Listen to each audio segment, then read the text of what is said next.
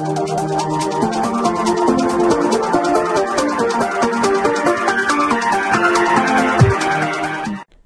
guys, welcome back. And in this video I'm going to be showing you guys all the different forms of Linux and probably the best one for you guys to use.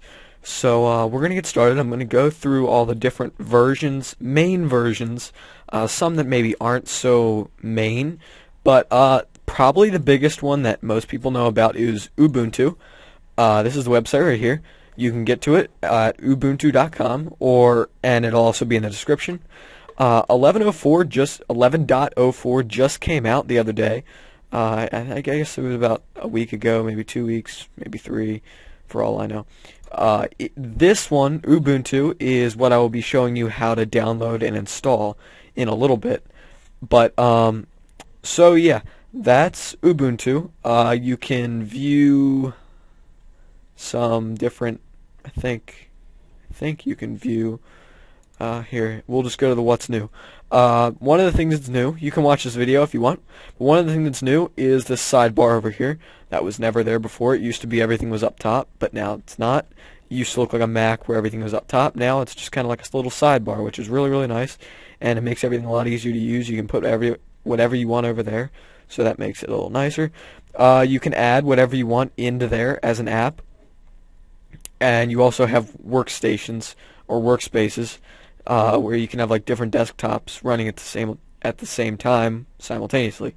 So that's I would have to say a very big plus. That allows just everything to work a lot better. Then you can kind of sort out schoolwork from gaming and stuff like that.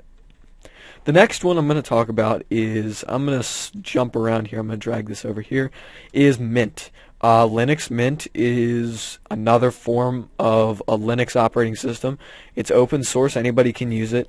The only difference between this one and Ubuntu, which I just showed you, is Linux Mint. It looks a little bit different, but 11.04 has not come out yet. Right now it's just 11 release candidate, which means it's right before the release stages where it's 11.04 where it's the actual release.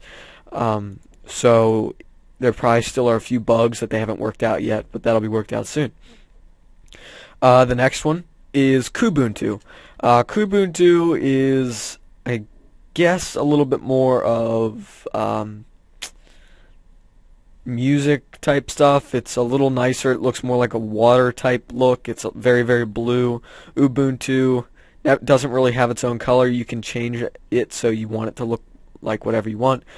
Linux Mint kind of looks a bit greenish. Kubuntu is very blue, which I like personally. Blue is my favorite color. As you can tell from my channel, it's blue. But yes, Kubuntu is very nice. I don't use it as much. It's nice to have. It's good for music and stuff like that. But yeah, so other than that, unless you're doing a lot of music and video and stuff like that, a lot of media, I would not recommend Kubuntu. But, so yeah, let's move on to the next one. Mythbuntu is kind of like a TV, video type stuff. More of it, mainly entertainment.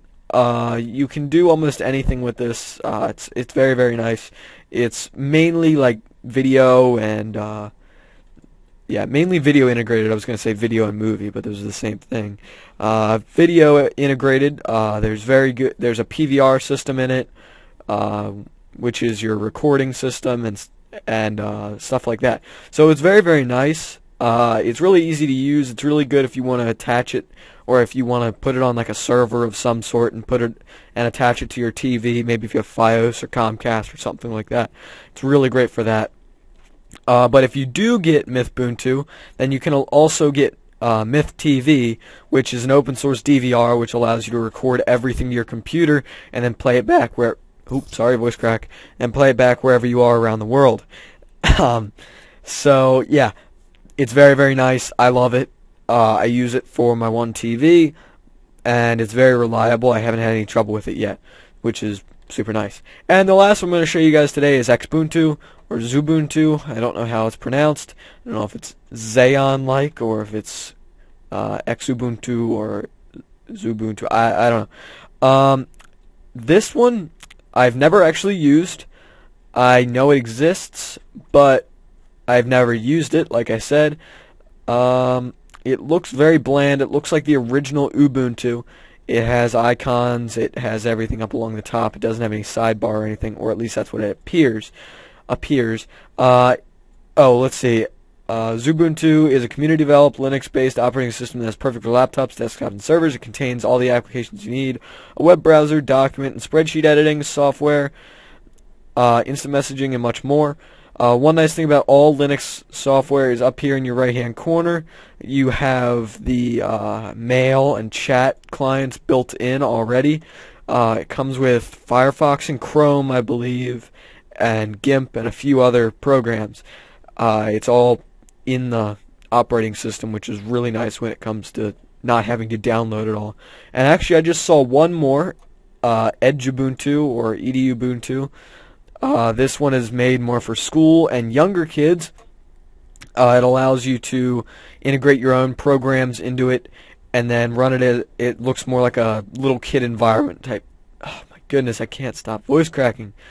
But yeah, it's nice. I've used it before. It's really great for little kids if they're just learning how to use computers. Let's see what this one is. That's Ubuntu Studio. That's great for if you do a lot of video editing and graphic design and stuff like that. I've never used this, but I may actually make a video on it in the future reviewing exactly what it is.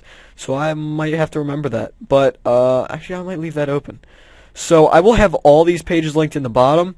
There's Ubuntu, Mint, Kubuntu, Mythbuntu, MythTV, Xbuntu, EduBuntu, and Ubuntu Studio will all be in the description down below. That's 1, 2, 4, 6, 8. Yes, I'm amazing at counting. Just because this sounds cool, I'm going to look at the screenshots of Ubuntu Studio. Let's see. This is looking very, very nice. It's got a nice little login screen. I'm very, very pleased with this so far. Let's see what the icons look like. Yeah, this looks like a very, a bit more in-depth type thing. It looks like it's not, like, there's more CMD, if you know what that means. It's a command prompt in Windows. It's not actually CMD in Linux. It's command, I think it's command window or command line or something like that. I really don't remember. I haven't used Linux in a while. But, yeah, it looks kind of like that. So it looks like it's going to be a little bit more labor intensive and a little bit more knowing what you're doing. And actually it looks like it's this is GIMP. It looks like it's integrated, that it's supposed to be there. Yeah, I might get this and I will make a review on this, no doubt. There's no doubt on that at all. So yeah, I'm going to move on to getting Ubuntu, and I'm going to download that. I may speed it up a little bit so it's not taking billions of hours, but I'm going to start here, and I'm going to try it from a CD or USB. Okay, I'm going to download and install it. What you're going to do, you're going to go here, and I have a 64-bit. I recommend 64-bit if your processor will allow 64-bit, but if it doesn't, don't use it. And you can just press start download, and you will notice it downloads an ISO, and I will show you what an ISO is in a little bit. But what you're going to do is you're going to click download, and you're going to see it's downloading. It says downloading Ubuntu 11.0 for desktop AMD 64. That means an AMD graphics, or I'm sorry, not graphics, AMD processor on a 64-bit. So 64-bit is your best bet if you have the choice. 64-bit allows you to use more RAM that you have. Right now, I will actually show you guys what the difference is. If you go to Start and you right-click on Computer and you click Properties, you will see this window pop up. It says I have 6 gigabytes of installed memory. I'm using 5.75 gigabytes. The reason it's not using all of it is because some of it is allocated to Windows and your programs are not allowed to use it. But with 32-bit, I would probably say it probably would only allow you to use 4.25 gigs. So that's a huge jump. That's around 1.5 gigs. So that is definitely a big thing. So yeah, I think I'm going to cut here, and I'll be back once this finishes downloading.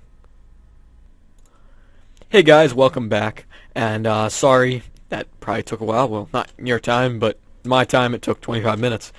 So the download is finished, and it's sitting on the wrong screen. Download is finished, as you can see. It's right here. Download is finished. And so what I'm going to do is I'm just going to minimize this.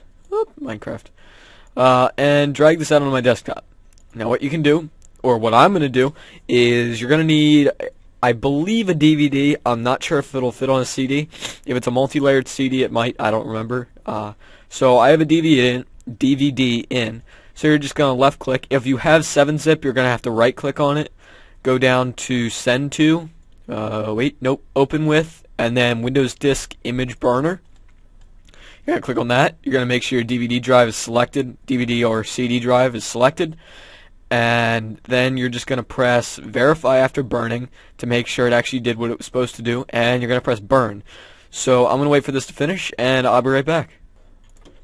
Okay guys, welcome back. The image has just been finished burning, and so now I have my DVD with Ubuntu on it.